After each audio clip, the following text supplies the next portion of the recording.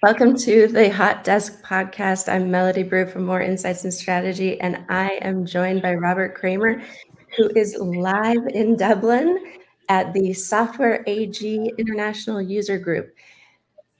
Wow, you started your week when we were with IBM at the Masters, and now you're in Dublin. What's going on there?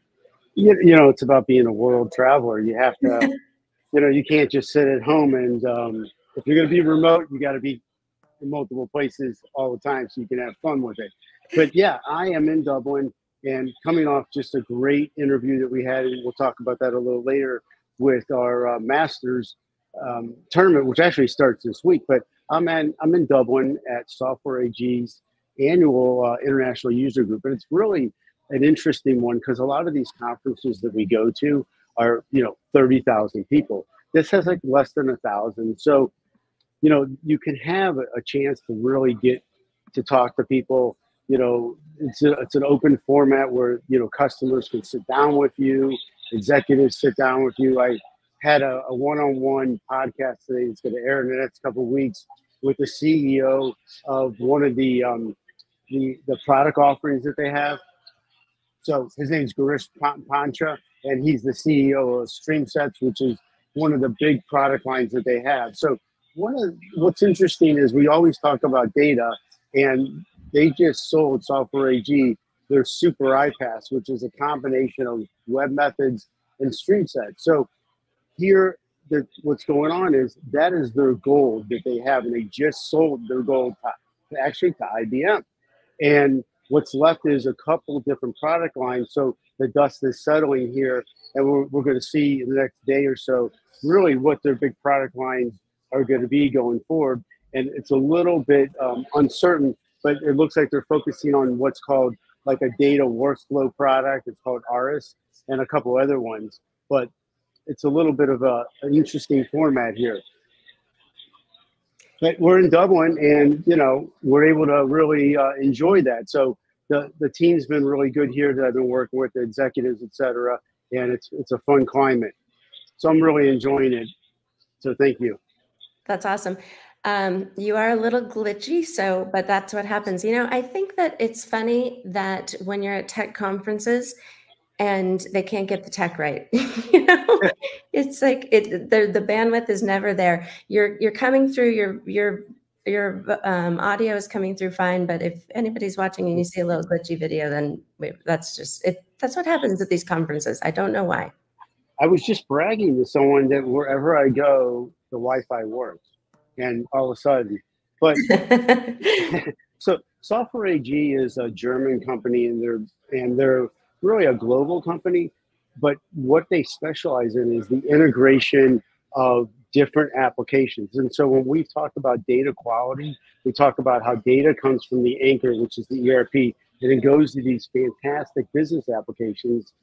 Example, like we talked about Adobe and Salesforce over the last couple of weeks, they're really the middleware.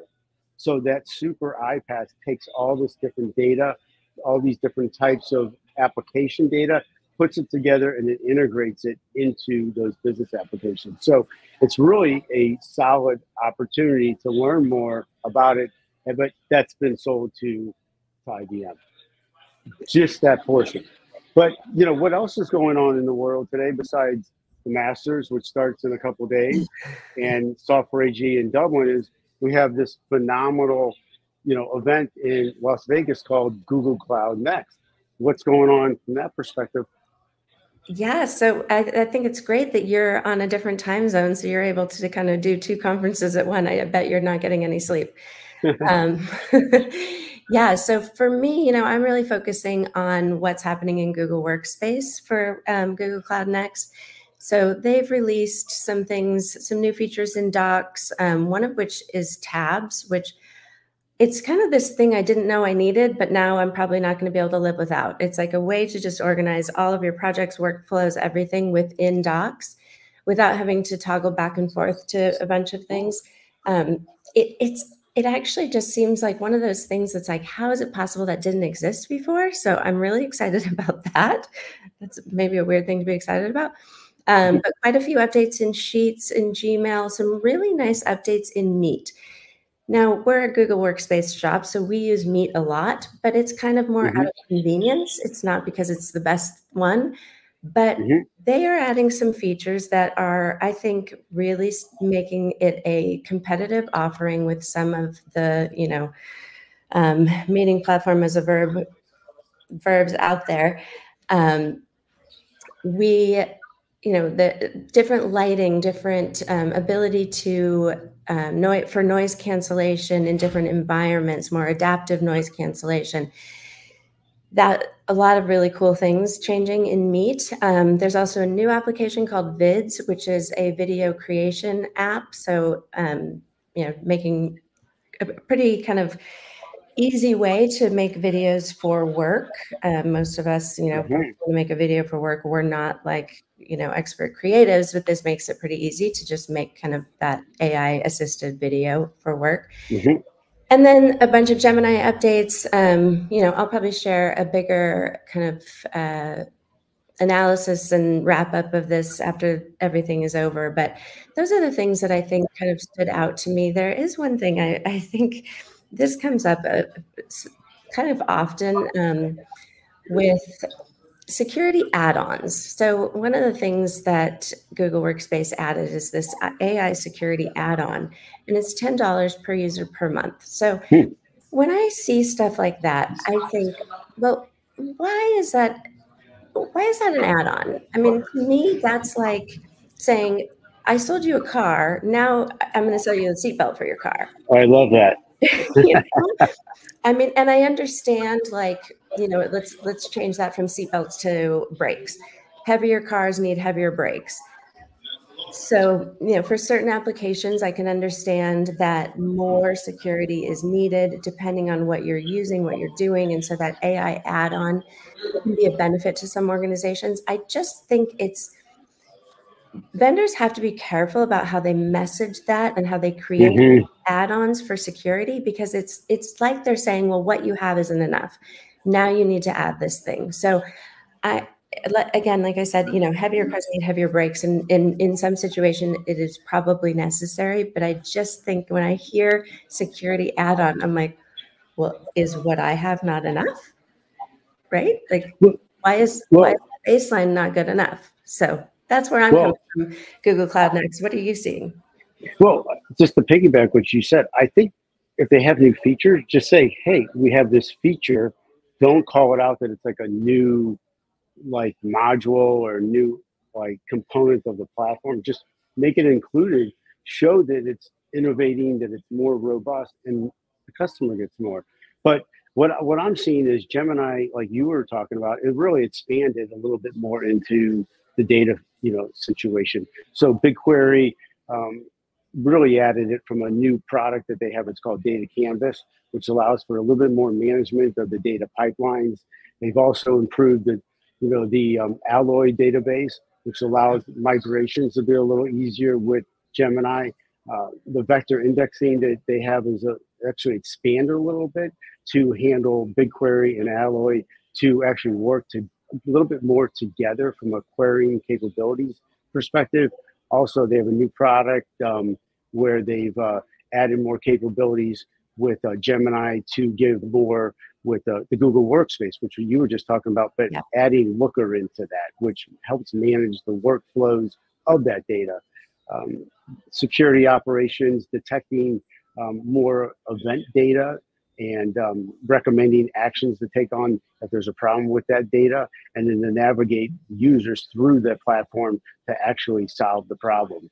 So I think they're doing a lot more. And then threat intelligence, which you kind of mentioned, the security, that they're actually, Gemini is handling that as well to find these behaviors from the threat actors.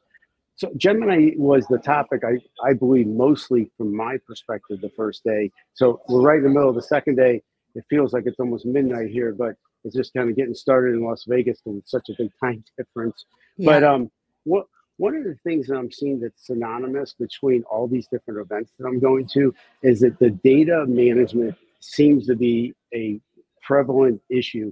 And every time I talk about it, I feel like there's deer in headlights. So what was interesting, I was having breakfast and this professor from a university in Germany sat down with me. He's like, "Can I sit down?" I'm like, "Sure." And he said that his focus is data science, specifically in ERP. I'm like, "Welcome." So, It's your people. so it was my people. He must have saw me. And what was interesting, he says that nobody's focused on ground zero. And data always starts there. Even though people shelve it to the side because it's ERP, they don't want to talk about it. It's on premise, it's a legacy system, but all your master data sits there. And we talked about it has to be handled in some way. It's just really interesting. One of the things that I threw out to him, years ago, there was a new executive C-level position that was created called CISO.